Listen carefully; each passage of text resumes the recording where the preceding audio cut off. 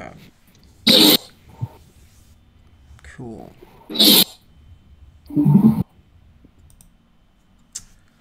What's up, everybody? Good. Oh, nice shirt. Thanks. All right. So make sure that you go into the Discord and you sign the attendance sheet with the naming conventions that I set up. So you go into attendance and roster and you put your first and last name, the date, and then, present. So if you guys can take a second to do that for me, that would be awesome. All right. Birthday? So if you go into the student resources, it's the first tab on the Discord page. Tutorial links? No, student resources. For Ty, earlier this morning when I was trying to, when I saw someone present, I think you actually deleted the channel. What channel? The student attendance, because it's not there. Oh, it's not there? No. I'm looking at it right now. Let me see. Student resources only has tutorials, free software, posting guidelines, and modeling shapes. Oh, okay. For some reason it's locked. Let me see how to unlock it. Permissions. Oh, okay. Sorry. I think I locked it for some reason. I don't trust you guys. That's what it is. Jokes. Alright, see if you can access it now. Attendance and roster. Alright, so whoever honk is, Jordan, I'm gonna need you to put it put your name, date, and YouTube miles. Alright, so if you get a chance. Alright, thank you. First and last name. Alright, thank you very much. I appreciate that a lot. Alright, so as you guys can see, I'm just going to run through you guys the thread. So you guys should see your names in your student threads now. So let's go. Let me see if I can. So you guys should see your names populated in the student threads here. And yeah, you guys should see your name in there.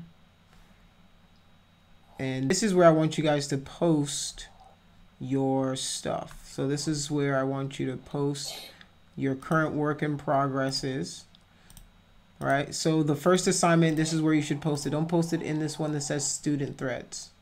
It's posted in your personal one, so I can click on your name and I can see the previous work that you've done. All right, on Wednesdays and Thursdays, whenever you're drawing, whenever you finish your drawings, this is where you're gonna post your stuff. All right, so. Okay, so past work goes to the student thread. Yeah. Specifically the one that's named after you. Yes, yep. And work for this class goes for drawing threads. No, work for this class goes in student threads as well. The only thing that goes in your drawing threads are the Wednesday and Thursday drawings that we do. That's the only thing that goes in there.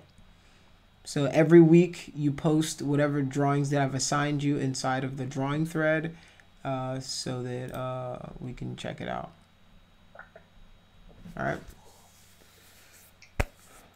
So other than that, I think you guys should be good. I also posted in the student resources. There's a bunch of tutorial links in here for you guys to check out so that you guys have this as a resource. Also, there's a free software that you guys can access.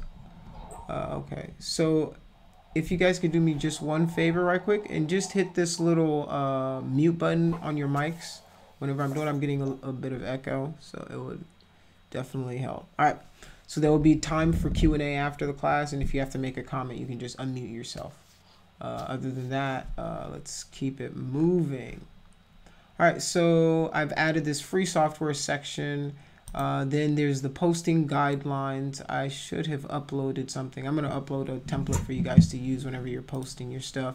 And then there's this one that has modeling them shapes. And I posted a bunch of images to help you with topology, geometry, how things flow and different objects and stuff like that. So hopefully this would be a good resource to you, and I'll keep adding more images of 3D models and stuff as the class progresses, just so we have like a nice database that, you know, even in the future you can always come back to. And if you get a chance to, you can download these if you want. You know, you can download them and save them in a little folder for yourself, and use these and draw back to them whenever you need to. All right. So other than that, that's it on the Discord. So next, so today we're going to talk about the history of 3D graphics. That's today's kind of topic. So let's see. So today we're going to talk about the history of 3D modeling and computer graphics. It's a lecture that shouldn't take too long. Then I have a PowerPoint after. We're going to watch a video first, and then we're going to go to a PowerPoint. And I might pause it in the middle. It kind of gives clearance to certain things, and just kind of annotate as the video progresses. But other than that, all right, stay tuned. All right, so we're going to start off by watching this video here. All right, so can everybody see my screen? Let's make sure you guys can hear what's being said. Let me hide my keyboard for a second. Is it this? No. All right.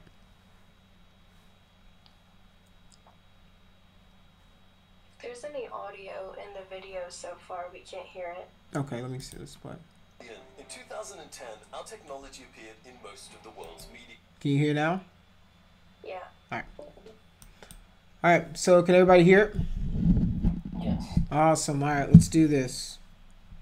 And if you guys, you know, don't get a chance to kind of really watch it or anything like that, I'm recording it so you guys can watch it later. All right. So I'm gonna turn up my volume, make sure we can hear it. I'm Bruce Robert Dell, the CEO of Euclidean. In 2010, our technology appeared in most of the world's media. We had found a way to give computer graphics unlimited power. Basically, computer graphics today are made of these little flat shapes called polygons, and a lot of big companies spend a lot of money trying to have more of these little flat shapes so your graphics will look better and everything won't be quite so angular. There is a better way to do computer graphics which is used in medicine and the sciences, and that is to make everything out of tiny little atoms instead of flat panels. The problem is this particular system uses up a lot of processing power, so the more objects you have on the screen, the slower your computer will run. Having 4 or 5 detailed objects will run just fine, but you certainly can't do a level of a game. We got a lot of attention because we made the claim that we could run unlimited little 3D atoms in real time. To understand this claim, you need to consider the state of the industry. There's lots of large companies that are pouring billions of dollars into trying to increase the polygon count. At present, they seem to be able to increase it by about 25% a year. If any of these large companies was to suddenly come out with 10 times more polygons than their competitors, that would be enormous news. But we didn't increase the geometry count by 10 times, or 100 times, or 1,000 times. We increased it so far we could abandon polygons altogether and move to little atoms and run them in unlimited quantities. If what we said was true, then it was the largest breakthrough since 3D graphics began. 2 months after announcing it, we declined all further interviews and then completely disappeared. Most people said the technology was too unbelievable and was probably never real to begin with. It's been 1 year since our disappearance, and a lot of people are asking what's happened to us. Well, we're not finished yet, but we'll give you an update as to our present level of advancement. We've made a little island. The island is 1 kilometer square. This island is made of 21,62,352,435,000 polygons. In the graphics industry, everyone's used to using polygons, so we thought we'd build a polygon converter. By converting polygons to unlimited detailed point cloud data, you can then run them in unlimited quantities. We've converted them at a rate of 64 atoms per cubic millimeter. If you're not sure how small a cubic millimeter is, that's a rate of 1 million atoms per cubic inch. If you're still not sure how small that is, These are grains of dirt. In fact... Okay. So I'm going to pause it there for a second. So essentially, if we go back in time a little bit, so what we do is we work with polygons. And I'm giving you a brief history of how this stuff works so that you guys understand where we are all coming from. Has anybody seen the latest demo for Unreal Engine 5? Yeah. Okay. So that's closer to what these people are talking about, but I just wanted to kind of give you guys where this is kind of the future. This is what we all want, but it isn't something that is currently available right now. This isn't the regular everyday. What we do is we take polygons, right? We use polygons to make our kind of shapes and stuff like that. So this is pretty much how we are currently working, and we're all aspirational. We all want to get to a future where we can use something like unlimited technology to where geometry isn't a factor anymore. That's going to make our games look so much better. That's going to make, you know, the movies look so much better, because everything's represented with essentially atoms now, right? Which is what we're made of, right? So it's close to reality as humanly possible. We're getting to a point where the only difference between video games or, you know, entertainment is if you want something that's going to be real, that you can go outside and scan and bring it into the engine or software you're going to use, or do you want something fantastical that couldn't exist, right? So there's going to be two different kind of artists in the future, which is, you know, because if you think about it, things like Disney and if you think about let's see, what's a good movie, like Tangled or something like that, you know, like there's no real Tangled, there's no real, you know, so you'd have to do simulations and characters and you know, How to Train Your Dragon, right? Dragons like that you'd have to recreate no matter what, because they don't exist in real life, right? So there's going to still be artists to do things like that, but there won't be artists to, you know, go outside and make rocks and assets and stuff like that. Because, well, you can just eventually go out, scan it, and then just bring a bunch of rocks back in, right? Which is what people are already doing with things like photogrammetry and, let's see, what's that company that does it? Megascans, right? They go out and scan the world. Their ideas, they're going to go scan the world and make it available for regular everyday artists to have these cinematic, beautiful quality CG 3D assets that are based on the real world. And you know, we're trying to bridge that divide, and you guys will probably notice this since you started playing video games, right, to now, that you can see that there is a huge difference in the quality from what you used to get to what you're getting now, right? Because we're upping the polygon count that we can add to our games by about a couple million every year, right?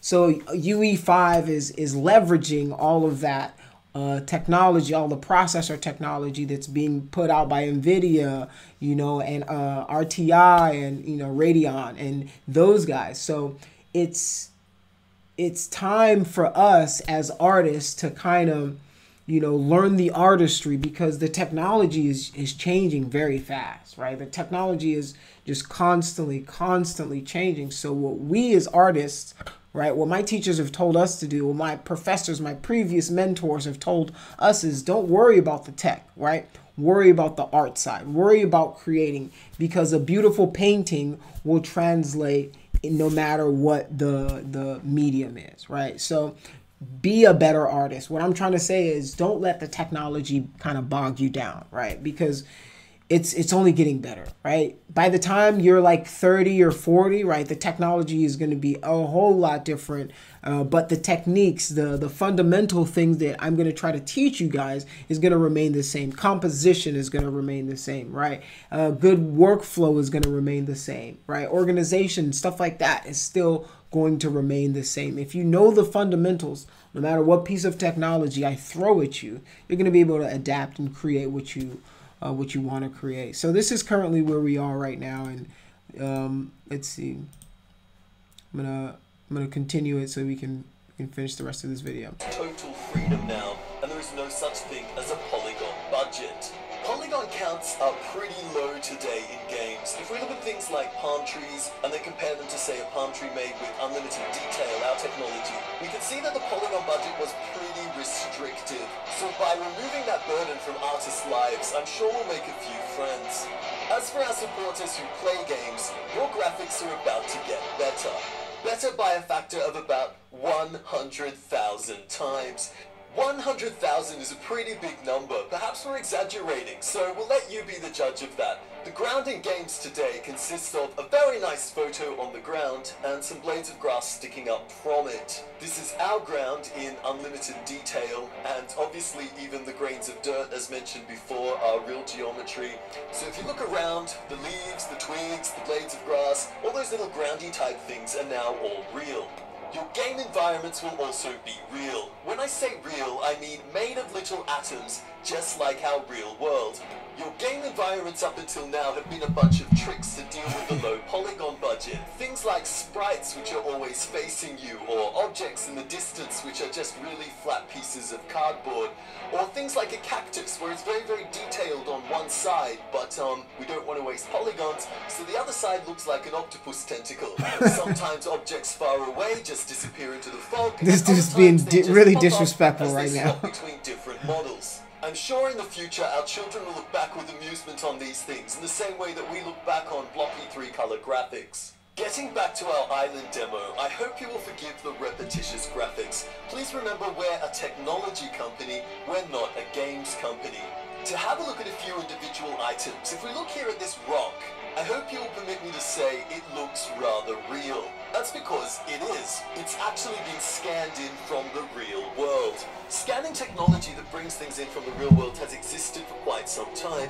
The problem was what it produced was so high in geometry you could never use it in games. In the future, graphics will be divided into two categories, fiction and non-fiction. What we mean is, if I want to make Super Mario or a dragon or a unicorn, I can't go out into the forest, tranquilize them and laser scan them.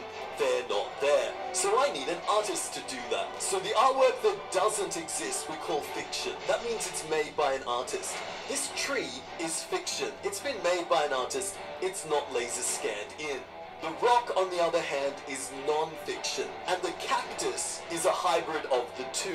To make this cactus, we didn't have any cactuses that looked this way in our little part of Australia. The cactuses that we had weren't quite as interesting. So we took the pieces of them, we twirled them around to make circles, and then we added some dry leaves on top, which we changed the color of. If we were a little bit more creative, we would have taken the wings of a swan and put them on a tiger, but we didn't think of that at the time. This island demonstration shows our present level of technology, but that level is far from complete.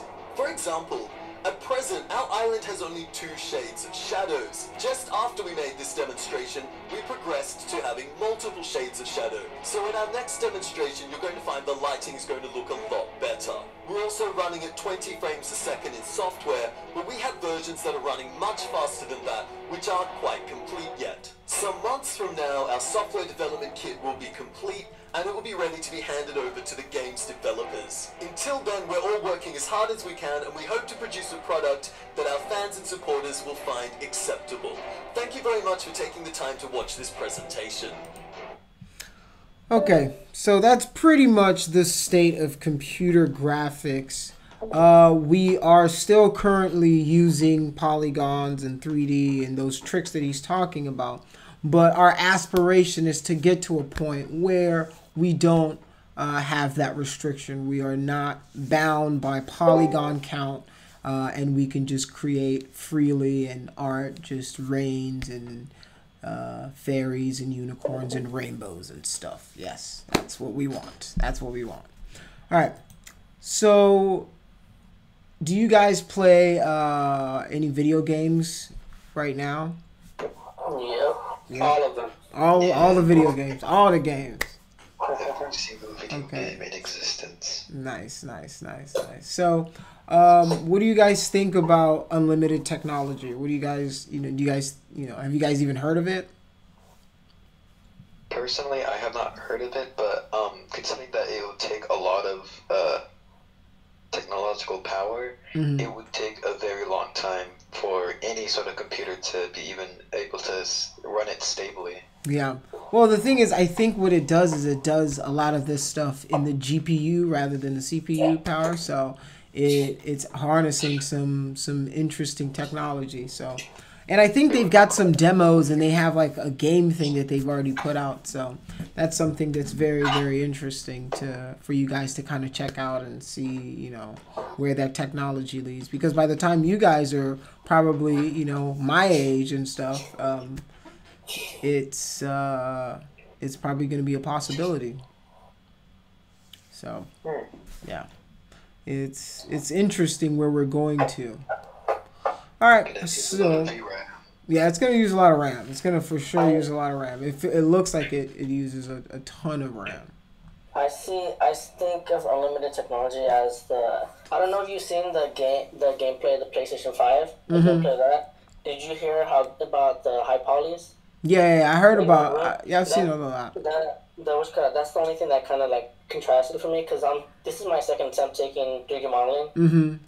And I remember the professor I was with, or the teacher that I was with, was Jeremiah Bigley. Mm-hmm. He mentioned you before, so. Oh, okay. Yeah, and I remember him talking about saying like, there's never going to be a point in time where we're gonna just need high polys only. But whenever I heard that whole room was full of high polys, no low polys, I was like, wait, what?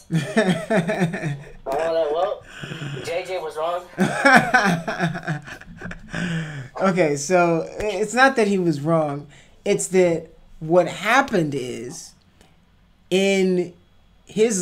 what he's saying is there will never truly be a true high poly.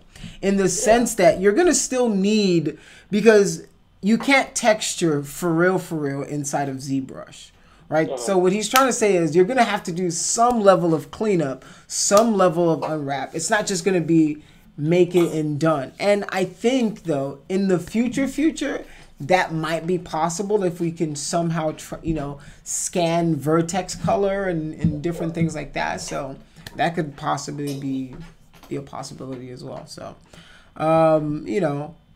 the thing is, technology is changing, right? Technology is going up. It's going up. It's not slowing down for anybody. It doesn't care what we think. It's gonna keep going. So yeah, it's gonna keep going up. So yeah, that's fun. So you came from JJ's class, huh? Yeah, I came from this class. I was doing pretty good. We got to the Nathan crate, but I had English and everything first semester, so everything overwhelmed me. Oh, okay. So, yeah, so you've got a pretty good base. Yeah, JJ's pretty good, man. So you got a pretty decent base. Yeah. So I'm gonna be looking for a number one for sure. You guys got to prove yourselves to see. I want to see who the best modeler in this class is. Yeah. The best modeler, I follow them back on ArtStation, just so you know. All right. So you have something to look forward to.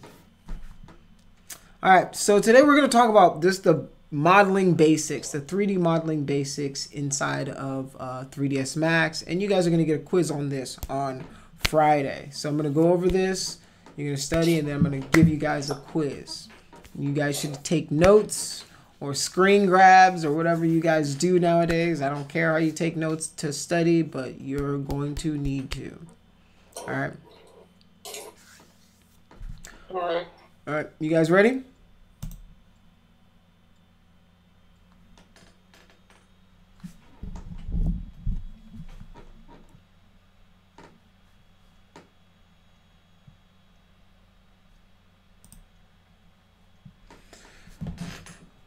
All right. So geometry. The solid 3D objects in the scene and the objects used to create them are known as geometry. Usually, geometry comprises the subject of your scene and the objects that you render. So it's kind of like a colloquial term, right? We call all this stuff, this is geo, right? Somebody says, okay, look at the geo in the scene. So they're saying, look at the geometry in the scene. It's a colloquial it's kind of like an everyday term for 3D objects. All right. So basics of creating and modifying objects. So the modify panel provides controls to complete the modeling process. You can rework any object from its creation parameters to its internal geometry. Both object space and world space modifiers let you apply a wide range of effects to objects in your scene. The modifier stack allows editing of the modifier sequence. Let me move the professor out of the way a little.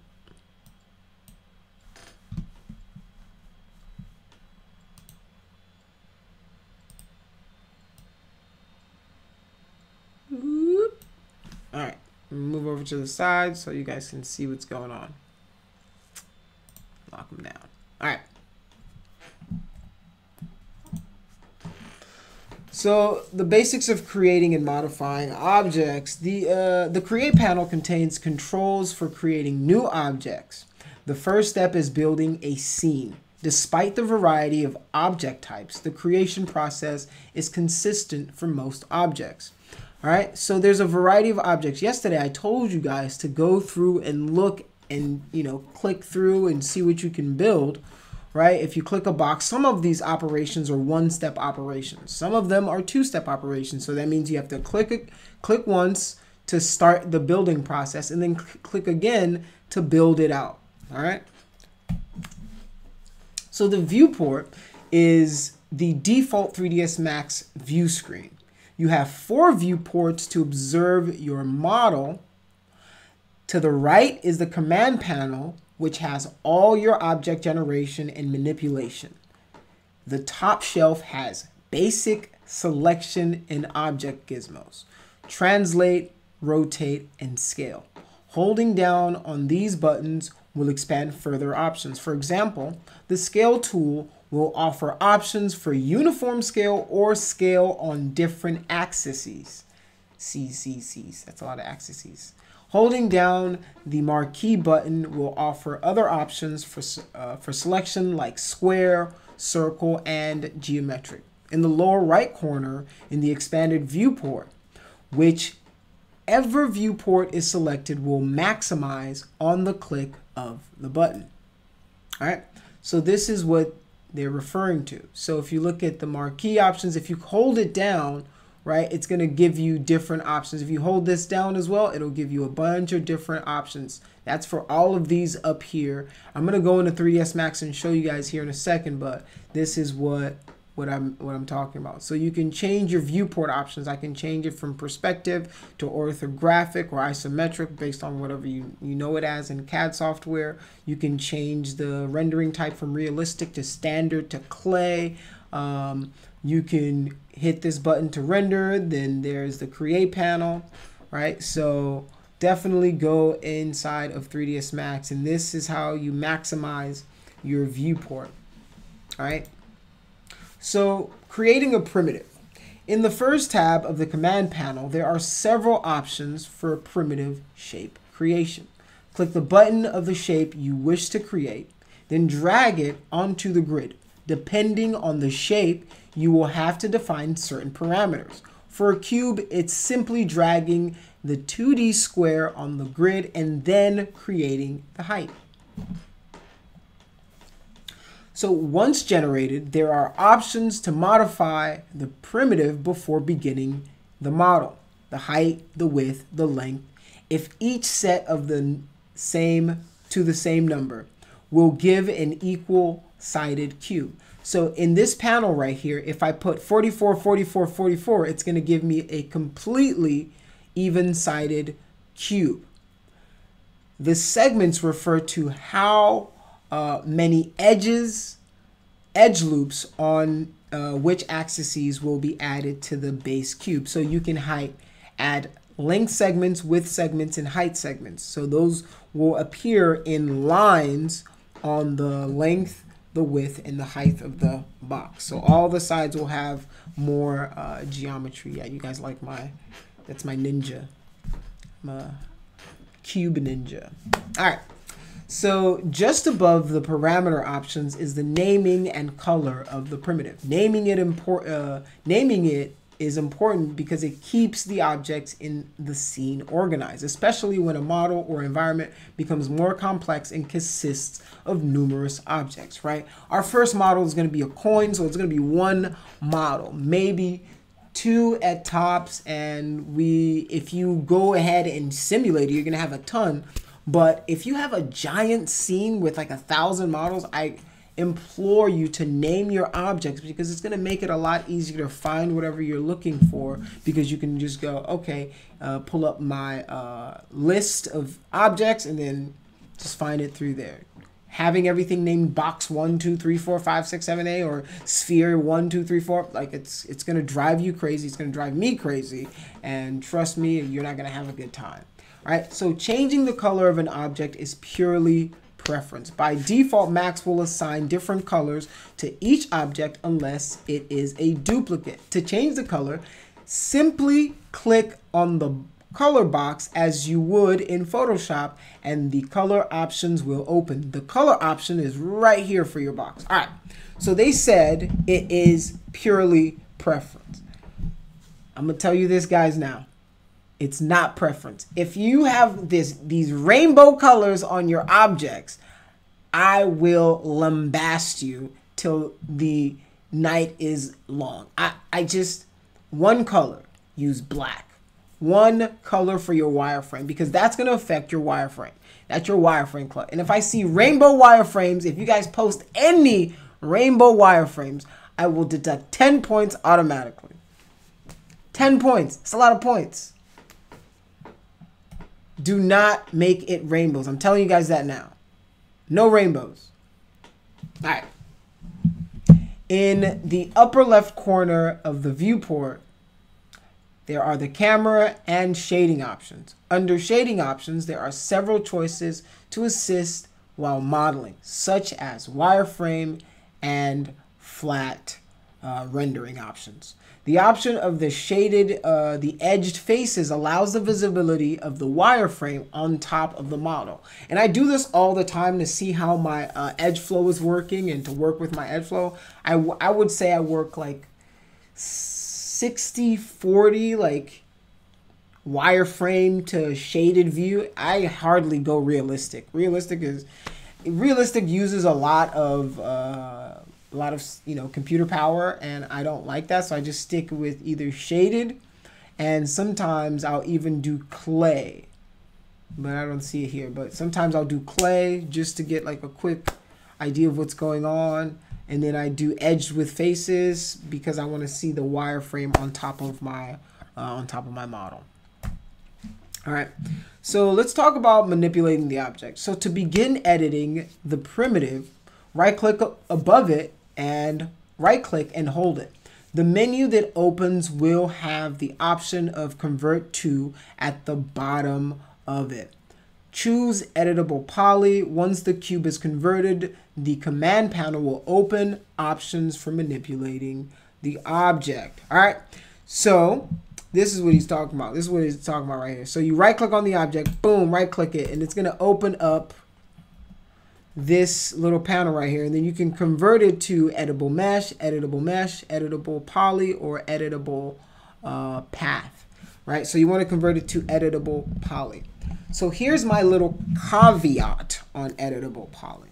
I like to think of modeling in 3D sometimes like working in Photoshop, in the sense that instead of, whenever I collapse it to an editable poly, it's like a final operation. It's a very destructive way of working.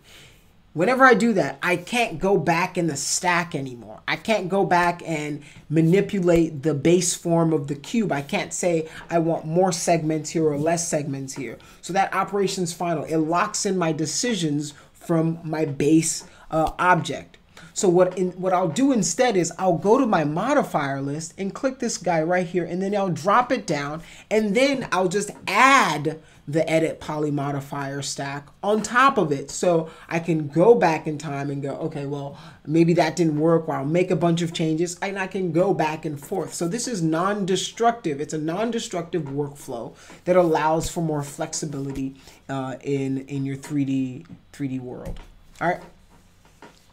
So if you select all of these edges, you can ring them, you can loop them, right? You can grow them, and then you can shrink them, right? This is how you add more geometry to your model. If I need more edges, this is one of the ways where you can do it. One thing you're going to learn about 3ds Max is there is a ton of ways to do everything. Everything has a ton of ways that you can do it, right? So some ways are just a little faster than others. And for me, I refer to it as either doing it the granny way or the cool guy way, right? If you want to be the cool guy or the cool gal, right? You're going to do it with hotkeys. You're going to be faster with hotkeys. You want to do it the granny way, you're going to be clicking around and clicking and clickety-clacking and clickety-clack. And trust me, those little seconds, they add up. They add up over time, right? A millisecond here, a millisecond there, man, before you know it, you're bogged down by just clicking through windows and panels. But if you have them set up to hotkeys, you're just ripping and running. Hotkey to do this, hotkey to do that. I'll show you guys in a video how to make hotkeys and stuff like that as well. So don't worry about that. All right. Depending on the part of the poly you're working on, you will have different options in the command panel. With an edge selected, sequential edges can be highlighted by using any of the buttons under the selection tab. Grow and shrink, add or subtract from the current selection. Ring and loop will be useful selection tools as they assist in making and manipulating edge loops. So, yep, like if you ring it, you can connect it and then it'll give you more edges like we just talked about. These options are right here, and I would suggest just going through some of these panels and clicking some of these buttons. Trust me, you won't break it, and if you do break it, just close the window and open another one, right? That's how you learn. You learn by trying and failing and trying and failing and failing and trying and failing and then failing, and then trying again, all right?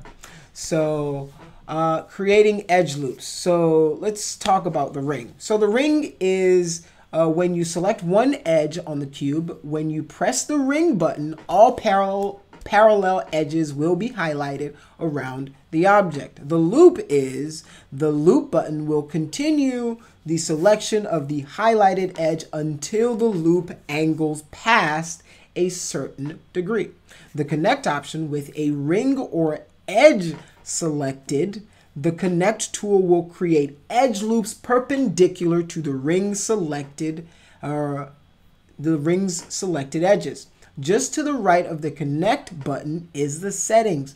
Pressing the button opens options for creating the loops. The setting from the previous tool usage will be the default. The 3 sliders allow adjustment of the number, the pinch, and the location of the rings. All right. So when you want to make an extrusion, now that the edge loops have been added, you can they can be used to create windows in our primitive building, like this one showed right there. This can be accomplished by using the bevel and extrude tools. Select each polygon that will be the windows. Be careful that only polygons you've chosen to extrude are selected. Extruding faces unintentionally can cause numerous problems as the model gets more complicated. So then you can press the extrude button and bring up the settings. Under the top option, be sure to extrude by polygon, not by group. The options below will determine the depth of the extrusion. Now that the windows are created, repeat these tools to add more unique designs to the building. Modeling can be a bit of a trial and error as you discover the best techniques for creating the look of the model. All right, so we're gonna go through some of this in the class whenever I go open up 3ds Max. So rendering. All right, so under the rendering menu, there is a sub-menu for environment. In the menu, the background color of your renders can be changed from the default black right here, right? So if you click use map, you can select a bitmap that you can throw right into this spot and use, or you can just use the color and click on this. It'll bring up the color wheel. You can change the color of your background. All right. So if you change the background now, all right. So this is very important, everybody. I want y'all to take note, because if I see any of you people do this, I will deduct another 10 points, right? Here we go. Whenever you've rendered out your image, whenever you click this little teapot to render it, Shift Q if you're doing it the cool guy way, or you hit render here, do not, I repeat, do not use the snipping tool to cut out this image right here and then save it as your image. I will deduct 10 points if I see you do that. What instead you should do is click this little, see, the problem is you guys are millennials, so you guys don't know what this is. Who knows what this is? That is a diskette. And for us old folks, do you guys know what CDs are? Yes. Yeah. All right, CDs. This was before CDs. This is how we used to save things before CDs. Yeah, floppy disks. So that's what that is. That is a floppy disk. I know you guys have probably never seen one. Has anybody seen a floppy disk in real life? Yes, I still have a bunch in my grandma's house, actually. That's cool. That's very cool. All right, you got a piece of history there. Those things, man, those things used to be the thing. They used to be very flexible, so you like bend them and stuff, and they used to be a little part at the top, and you flick it back and forth to make sure it's, you know. So yeah, it's that's what that is. So save your stuff. This little diskette. I know they might have to change it to, I don't know, what do you save with these days? It's just like a little arrow or whatever. That's like the save button for most things, but they use a diskette. So please save your images. Save it as a 16:9 aspect ratio, 1920 by 1080, 1280 by 720, something with a 16:9 aspect ratio, unless your situation requires something else, but that's rare, right? So 16:9 aspect ratio, save it out. Do not use, please, I'm begging you. I'm actually just pleading with you, do not use the snipping tool. Save out your images. All right. I will thank you till the end of time if you do. All right. So the button with the teapot at the top right corner is the render button. Click on this and it will open the render window. But the image, before the image shows up, the render button in the top right corner of this viewport must be clicked as well. Saving the image can be done by clicking the disk icon in the upper left of this menu. All right. And that is it. That's your basic intro into 3ds Max. You guys are done. You guys can graduate now. Are you kidding me? This is it. Boom, you're done. You don't need anything else. Tell the internets you're ready. You're done. You're done, son. You can go apply a bit. Yo, hit Blizzard up right now. That's what you guys need to do. Just go to Blizzard and say, yo, I learned the modeling terms. I'm good to go. Yeah, I think I'm ready for the job. I think you guys are ready. You guys are ready for it. All right, that's what's up. All right. So on that note, I want to talk about what your first assignment is going to be. Your first assignment is, as you guys recall, The Mario coin. the Mario coin, right? The Mario coin. So if you go to my YouTube, The Art of Struggle, don't forget to hit a like and a subscribe for your boy. But I have posted the modeling of this coin here. So there are 3 different parts and there are 3 different bonus parts. I want to explain the bonus parts because these parts will get you some extra points when it comes to taking the class, right? Okay. So part 1, I go through just basics of how to do everything, how to model it. I'm going to go through it really quickly in class. I don't know if I'm going to have time for that because it's supposed to be like an hour, so I think I've got like 5 more minutes. But I'll show you where the tutorials are so you guys can go and start that. And then tomorrow we'll talk about if you guys had any questions or what you guys, thought and everything like that. But so the tutorials are on my YouTube channel. So make sure you go there. This is where you're going to find the tutorials, part 1, part 2, and part 3. I don't know if you're going to get through all of it, but if you do, that's fine. If you don't, that's fine as well. This is for this entire week. So the bonus, let's go to the bonus. So the bonus is I show you guys how to create a coin pile inside of 3ds Max. So the idea is to create this. So by the end of it, you'll learn how to simulate your own coin pile that you can use. So it's a pretty cool video. If you get if you finish everything else, then you'll definitely get a chance to simulate and do this cool stuff. All right. So for sure, you guys need to start. This is your assignment, right? You guys need to start modeling it. And whatever you finish today, you're going to go to your threads and you're going to post it, right? You're going to post it to your thread, your Discord. You're going to go to your personal Discord, not your drawing ones, not the drawing ones. You're going to go into the student threads and you're going to post it, not student resources, student threads. You're going to find your name and then you're going to post it here. Right, whatever you did today, wherever you got to on the tutorial, post that in here, and then if you have any questions, we'll talk through this form. Does anybody have any questions for me so far? So when specifically is the coin itself due? Next week. Okay, but like what day? Next Monday. Monday. Okay. Yes. Next Monday. And where can we check for things like that? Like what day things are due?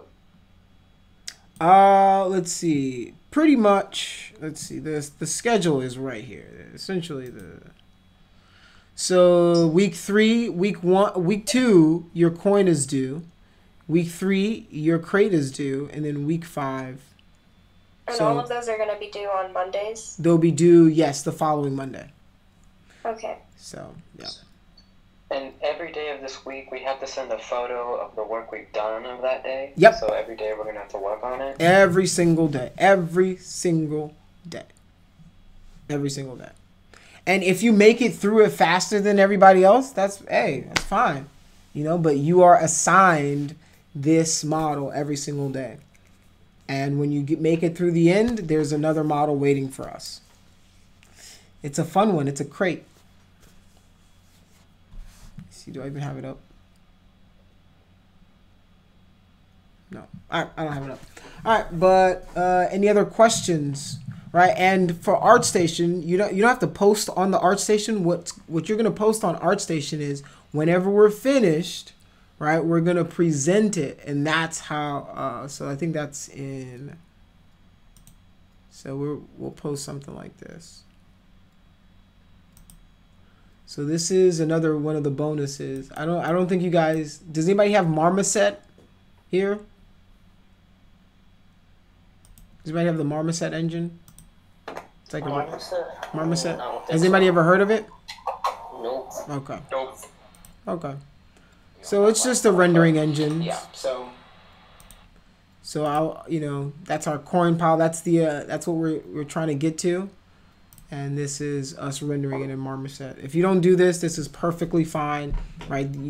This is why these are bonuses, because I don't think that a lot of you guys, even have some of the software. So, yeah.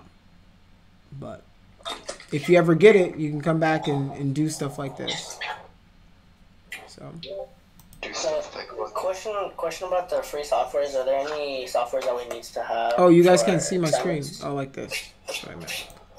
So this is Marmoset. So you'll be able to make stuff like this and renders like this. So what were you asking about the free software? Are there any free softwares that we need to have? Like, personally, so we can actually do for the work or no? No, you don't need any of this stuff. Hopefully the school has provided you with what you're going to need. Yeah.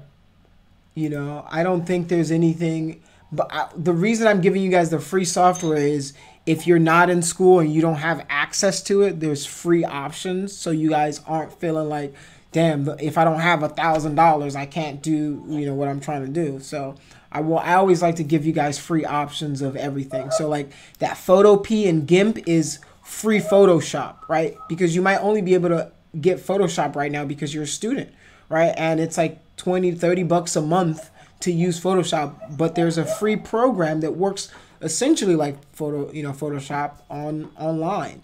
And there's one that you can download that you can use that's open source, that's GIMP. So, you know, it's a struggle for people who don't have a lot of money to kind of get into the field. So I try to figure out a way for you guys to break a lot of those payment barriers without, you know, for a lot of guys. And all you would need is a decent computer. And that's something that, you know, it's even that I know is hard to get sometimes. So I understand. How do So we are- actually? Ask. How do we actually get 3ds Max?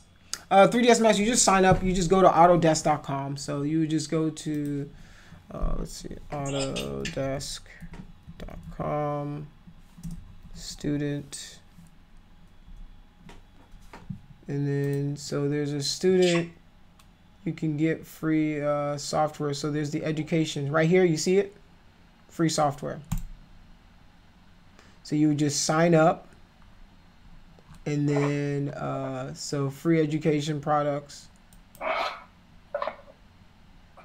So you just click the product that you want for free, and then you would sign in, get the account, and then they would need to verify it. So, you know, you would just send them maybe a copy of your school ID or your enrollment or something like that, and they'll just give you the link to download it, and it's all yours for free.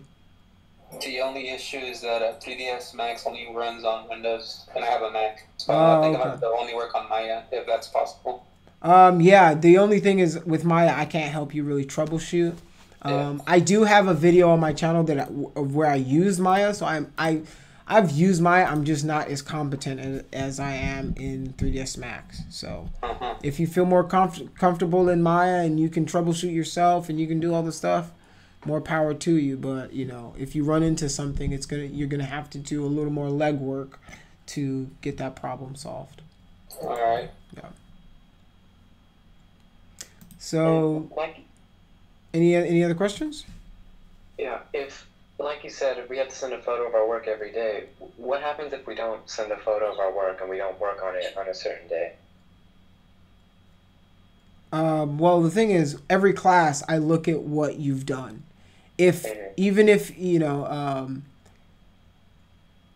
if you don't post, right, that's your points for the day. But if you have an explanation as to why you're not, you know, working on it, you know, I don't know why you wouldn't get a chance to post every day, you know.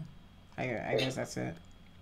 Yeah, like for me personally, I have, my parents are divorced, so I go back and forth, and I have a really, really good computer at my mom's house, but I have nothing at my dad's house. I just have my phone. Mm-hmm. So like, all I can do at my dad's house is show up to class, but I'm still able to do the work. I can't do it every day. The thing is, I guess I don't really care if you don't post every day, but just write something every day as to, okay, this is what happened, this is why I didn't do, this is my next process, so I know what's going on. Because every day, the first thing I'm going to try to do is we're going to look at your threads. We're going to go through every single person's thread, and we're going to see where everybody is, right? What was holding you up, if you have any issues, if you need any help, right? Like, that's the idea of it, is to simulate what you guys would be going through in day-to-day work life. So, you know, you have to at the very least, have something in there. You can't, you know, even if you don't post an image, you can say, didn't work on it, this is my intention, this is what I'm going to do next, right? Like little things like that. You can still type, right? Is that, you know, Am I right in saying you can still type stuff? Yeah, just keep you updated. Yeah, just keep me updated. Right, that's the most important part. You know, if your update isn't an image, that's fine. It doesn't have to be an image, but you have to keep me updated every single day. This class is only 5 weeks. You know what I'm saying? So I need to be in communication with you guys as often as possible. All right? All right. Somebody have any other questions? Will there be a way to rewatch or re-listen to this lecture? Yes. And if so, where would I be able to find that? It'll be all right here on this YouTube channel. So right here, I'm going to have a playlist that's going to go modeling and rendering 1. And you guys will be able to come through here and then watch it. So there's also tutorials 1. And I have one where I made something in Maya, but this is where you can find the tutorials as well. But if you just go into the channel and then you go into the videos, you'll find all of the coin videos. All right. All right. Cool. And so let's see. So whenever I make stuff, I make a lot of different things for free for you guys. So there's going to be one of the projects that we're going to do, the next model. You're going to need to download one of these wood packs to use. It's this guy right here. So it's free on my 3D asset website that you guys can just go get. It's like 30 different outfits for free. So don't forget to check that out as well. I've posted the link to all this stuff inside of the Discord in the info. So yeah, don't forget to go on to the YouTube, watch the videos, and do your homework. All right. All right. Does anybody have any other questions? Have I covered everything? Is anything still kind of ambiguous? In the class? Does anybody have any questions, comments, concerns about what you're going to be learning? I have one question. Okay. Just for now, what's the homework that we have to do? Because I got here late. Okay. The homework is to start these videos that I have up right here. So you're going to go through modeling the Mario coin part 1, part 2, and part 3. And you're just going to watch those and follow along in 3ds Max. And then post on your personal thread what your progress is.